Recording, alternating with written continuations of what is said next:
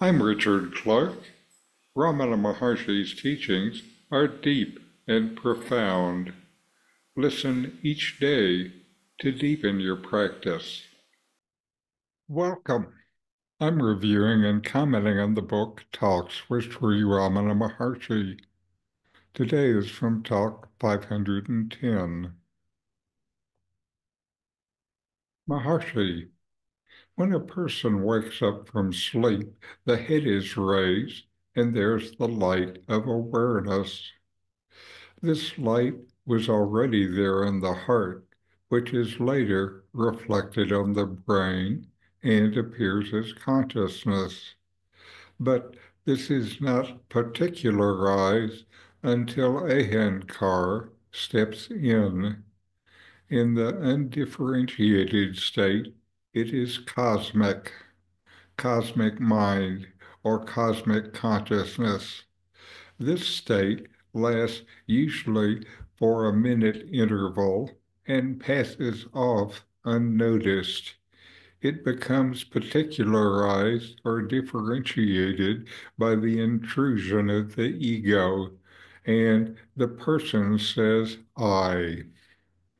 This is always associated with an entity, here, the body. So the body is identified as I, and all else follows. When a person wakes up from sleep, the light of awareness becomes apparent.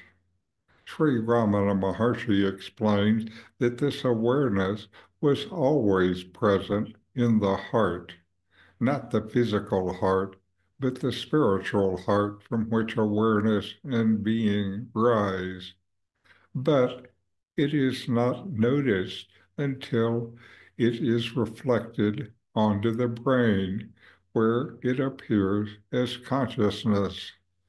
This consciousness, however, is not immediately individualized. In the very first moments after waking, it exists in an undifferentiated state, which could be described as cosmic consciousness. This is pure awareness, untouched by the sense of I or ego. To use modern terms, before the ego boots up. You might wonder why we don't recognize this cosmic state more often. Maharshi points out that this cosmic state is very brief, usually lasting only about a minute, and passes unnoticed because of the intrusion of the ego, or ahankar. The moment the ego steps in, it claims the consciousness as itself, as I, and associates consciousness with the body. This is where the shift happens. Consciousness that was once pure and universal becomes individualized and limited. Some are able, when they awaken, to stop and notice before the ego steps in. This is a great practice if you can do it. In practical terms, when you wake up and think, I'm awake, what's really happening is the ego is claiming awareness and identifying it with the body. The pure consciousness, which was briefly cosmic, gets reduced to a personal experience of I am this body. The Maharshi teaches that the process of identification is the root of all suffering. The mind, driven by the ego, starts labeling everything based on this I thought, leading to desires, fears, and attachments. These are all built on the mistaken belief that the body is who you are. But Ramana invites you to inquire, who am I really? Through self-inquiry, you can begin to peel away this false identification with the body and ego. When the ego dissolves, the true nature of consciousness as universal and unbound by individual limitations is revealed. This is the self, your true nature, always present beneath the surface, but often overlooked by the working of the mind.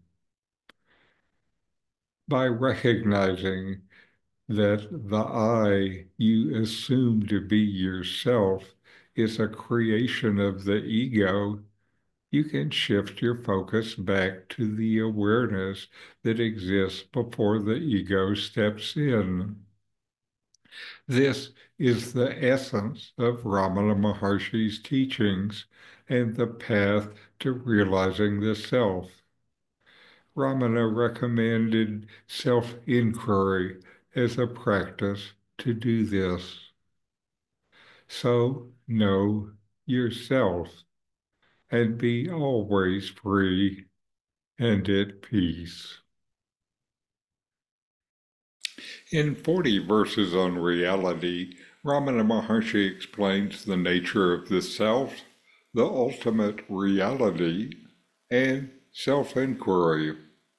My new book, with my comments and inquiry questions, opens these teachings up and brings them into your practice and experience. Available now from Amazon. Link in the video description.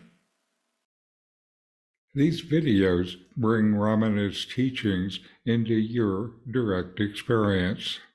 Click subscribe to see more. Click thumbs up to like, and send questions and start a dialogue with a comment.